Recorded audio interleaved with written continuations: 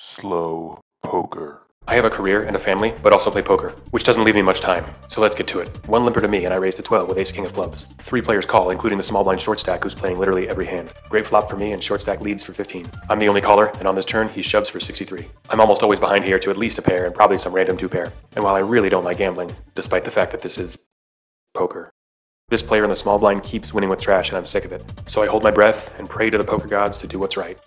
Call. And this is the moment where I start to question whether I'm wasting my Sundays at poker church. My 8-6 offsuit BFF raises with 8 of my dollars from the hijack. I call from the button with ace deuce of hearts, and the big blind calls. On an ace high flop, hijack bets 15. I call, and the big blind folds. I've got the worst kicker in the deck, so if he's got an ace, I'm in rough shape. Turns another ace, making it less likely he's got one, but he bets another 15. River doesn't change much, and he bets a borderline insulting $10. I'm either way ahead or way behind, so I flick in the call. And I get some money back, not unlike when you get a tax refund after the IRS plays 8-6 offsuit. How do you approach bad beats? Poorly. I'm under the gun with jacks, raise to 20, and get 4 callers. Big blind checks, and I bet 45. Under the gun 1 calls, and the rest fold. This player's been chasing draws all day, so I'm treading lightly. I could check this turn, but that ace connects better with my range than his. If he's got 6s through 10s, he'll have to fold. So I take a stab for 50. When he raises to 125, it's either door number 1, nice bluff, or door number 2, I'm way behind. As I fold, he opens door number 2, plus another door number 2, because he had 2 2s. I'll see myself out.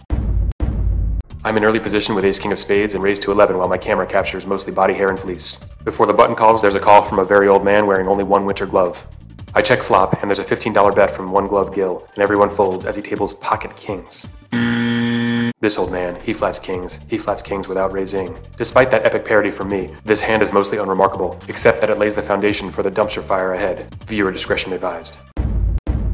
After a cutoff limp, I've got rockets in the small blind and raised to 15.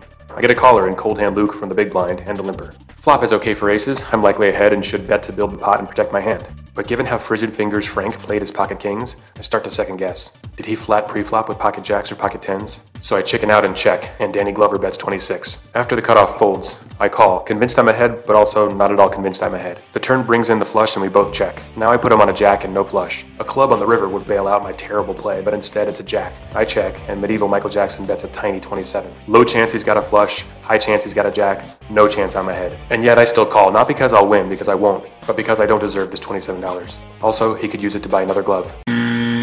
Later that night, I set fire to my poker books and choose a more effective way of raising my edge.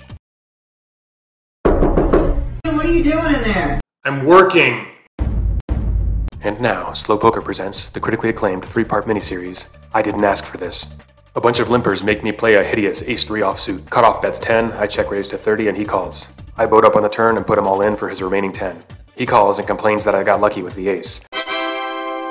I could explain that I didn't need the turn, and that he should reconsider playing Jack 3 off in the first place, but instead I show him a low-res video from the mid-90s. Now, I didn't want to have to do this, but you brought this on yourself. A bunch of limpers make me play a nauseating Queen 8 offsuit. I flop trips, it checks around. Turn changes nothing, I bet 10, big blind calls. River tees up the most predictable ending since the movie Titanic. I bet 20, he raises to 50, I call. The ship sank? No way. A bunch of limpers make me play a revolting 7-4 offsuit. The flop checks around. The turn's great, so I lead for 15 and get a caller from the under-the-gun short stack. I've made it very clear I just got trips, so he should only have the other 7 or a flush draw. The river brings in another jack, and I get gun-shy on my assumption and check. Then the unthinkable happens. Time to go home. Logically speaking, this guy shouldn't have a jack. If he does, then he called off 1/5 of his stack on the turn with only a 4% shot of winning. That makes no sense. On the other hand, what did he say again? Time to go home.